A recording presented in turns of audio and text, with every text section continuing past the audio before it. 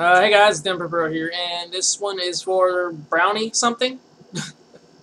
Is how to hide. So let's say hide.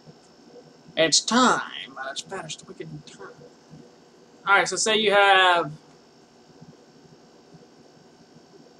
Well, here's like pretend this is your floor or something, and you gotta hide in here, for example. Hmm.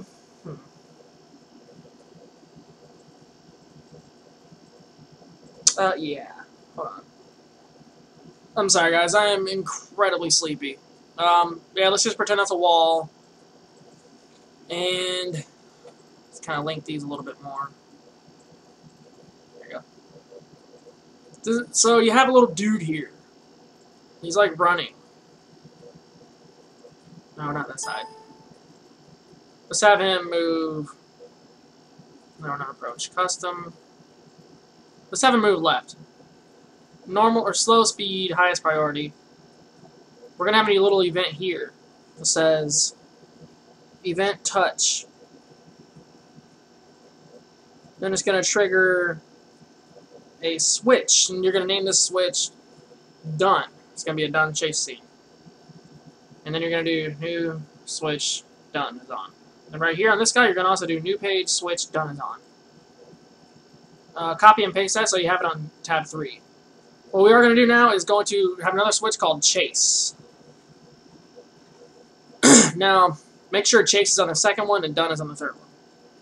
Chase is, we're going to do the same actor. We're going to do approach. We're going to have it normal speed and highest. Alright. Now this, and you would do a player touch, for example, and make it game over or something similar to that. This one I'm not hiding the mouse. So let's have our player here.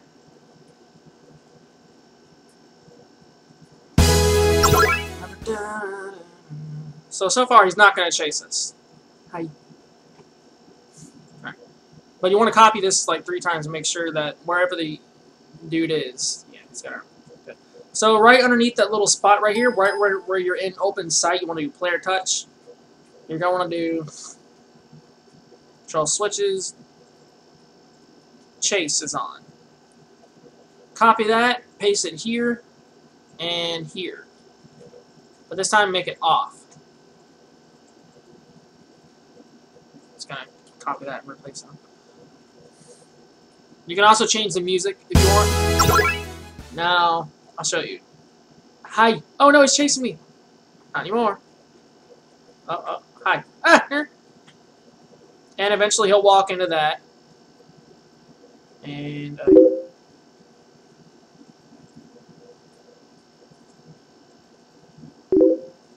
okay, so this needs to be event touch. And then event touch needs to be here for that person. So you're going to be control switches, done is on.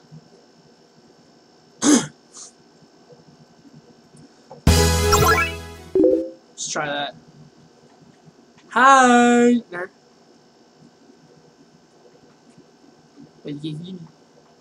What? What? Oh, that's fine. Do it right here then. Make sure you can't. Oh my gosh. Oh my gosh. This is really annoying.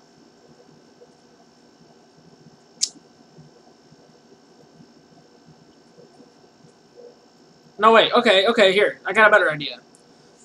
A much better idea. This is more effective, too. Go ahead and leave this action button and get rid of that. So what you want to do now is actually have a parallel. Okay, name this event dude. Now go to parallel process, and we're going to control variables. We're going to say dude X, and then we're going to make another one called dude Y. So on dude X, you set it to game data, I'm sorry, character dude map X. Yeah. Copy that and set dude Y to dude map Y. Then we're going to do, hold on, conditional branch. As you see right down here, you have the x and y. X is 0, y is 7. So if it's 7, 8, or 9, which the simplest way to do that for a map like this would be, but you know, for efficiency, we're not going to do it that way. We're going to do this much more effective way. So dude x equal to, wait, dude y, I'm sorry. Wait, dude x is equal to 0.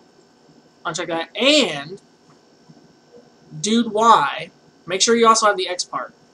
Dude y is equal to 7. Uncheck the box. You're going to do control switch is done is on. Copy the 7, paste it underneath that, and paste it again. So 7, 8, and 9. So now, whenever he's now whenever he reaches any of these squares, you can go ahead and delete these events. Any of these squares, he'll vanish, like he left the map. I'll show you what I mean. Hi. We'll just let him do his thing. There you go. There you go, homie G's. Now, however... Okay, good, he doesn't come back. Alright, so there you go. Now, if you obviously don't run, look at my mouse on that screen. Hi. There. You can't get me. You can't get me. You can't get me. Can't touch this. Do, do, do. Do. Touch this. Do, do, do, do. Wah, wah. Right? And there you go, guys. So, there you go, Brownie.